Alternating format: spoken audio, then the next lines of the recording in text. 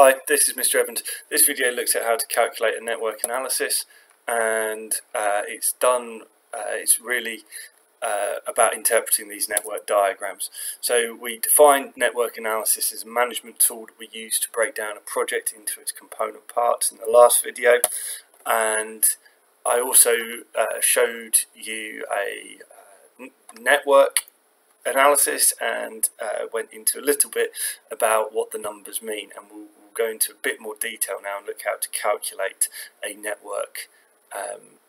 The key thing to remember is that there are the two numbers on the right hand side are the important ones. The number on the left hand side is just a number for the node. It doesn't really mean much, but the top right number in each node represents the earliest start time, which is the first moment that activity can commence, given the activities that need to be completed before it. So, you know, if activity I, for example, requires the ordering of raw materials, then that needs to be done before week 14, because that's when hopefully we'll start activity I. The latest finish time is in the bottom right of the node, and that is the time that represents the last possible moment the activity should be completed. So we've got to get activity E completed by week 17, or it's going to delay the project overall. So we'll have a look at some numbers in here. Right, it is possible that you will be asked to calculate a whole network in an exam. It happened in 2016. It was on the old spec, yes, but they did ask students to calculate a whole network. So how do you do it? Well, first of all, it involves working from left to right to fill in the earliest start times. Okay, so we work from left to right. And how do we do it? Well, we're going to start at week 0. The duration for each activity is in weeks. So so at point 1, we can start activities A, B, and C. Activity A, we know, takes 2 weeks. 0 plus 2 equals 2. Activity B takes 10 weeks. 0 plus 10 equals 10. Activity C takes 6 weeks. Obviously, we start that in week 6. Okay, now for our next little set of, our next node here, node 5, we've got several activities going into it. Before we can start activity G, which node 5 represents, the start of activity G, we need to complete activities D, E, and F. Okay, so what's the earliest time we could possibly start activity G? Well, activity A takes 2 weeks, and activity D takes 4 weeks, so we could potentially start after 6 weeks. However, activity B already takes 10 weeks, and we need to do activity E as well before we can start activity G. We can't start activity G without doing this. So 10 plus 5 equals 15. Okay, so at the moment, the earliest possible time we can start is week 15. Well, let's have a look. Activity C takes 6 weeks, and activity F, which also needs to be completed before we can do G, takes 3 weeks. So that would be 9. But we've already got 15. 15 is the earliest time we can start this, given that activities B and E are going to take a combined total of 15 weeks. We can't start activity G without doing that, so it's going to be 15 weeks before we can start activity G. Well, let's have a look at this activity I. We're going to start it at the start of node 6.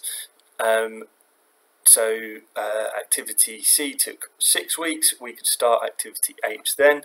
The earliest time we can start activity I, given that 6 plus 5 is 11. Okay, so we're on 11 weeks plus 1 is 12. All right, but to do activity J, we also need for activity G to be completed. And remember, we can't start activity G till week 15, and activity G takes 3 weeks. So obviously that equals 18.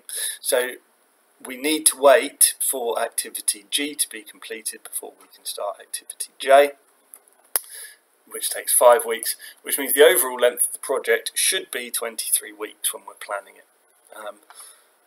So that's the earliest start times, but we also want to calculate if there's any slack at any point. If there's any activities that aren't critical to be started as soon as possible. So to calculate what we call the latest finish times, we start at the other end and we work backwards. We work from right to left to do the latest finish times. So obviously we would the latest finish time for this activity is activity J is week 23 because that's the end of the project. So 23 minus 5, that gives us 18. Okay, so the latest time we can finish activity G without delaying the project is week 18. However, we're going to have a bit of slack here because we could potentially start this in week 11 and it only takes 1 week. So you know, if we wanted, we could delay this to week 17. We can't start this till week 18 anyway. So as long as this activity here is completed, so as long as activity H is completed by week 17, then activity I can start and it's not going to delay the whole project overall. Okay, so let's just work across again. So 18 minus 3, that's going to be 15. I've skipped ahead slightly. Again, we can activity D needs to be completed before we can start activity G, but activity G can't start. The earliest possible time it can start is week 15. Therefore, we're going to have some slack here. As long as activity D is completed by week 11, it's not going to delay the project overall. So 15 minus 4 equals 11, 15 minus 5 equals 10. 15 minus 3 equals 12. So again, we've got some slack here. As long as we finish activity C by week 12, activity F can then start and be finished by week 15, ready to make the project work overall. And then the beginning, it's going to be 0, 0. So what that helps us identify is the critical path, which in this case, and it doesn't always run through the middle, but in this case is B, E, G and J, because they're the activities that do not have any slack and need to be started and completed by their set deadlines.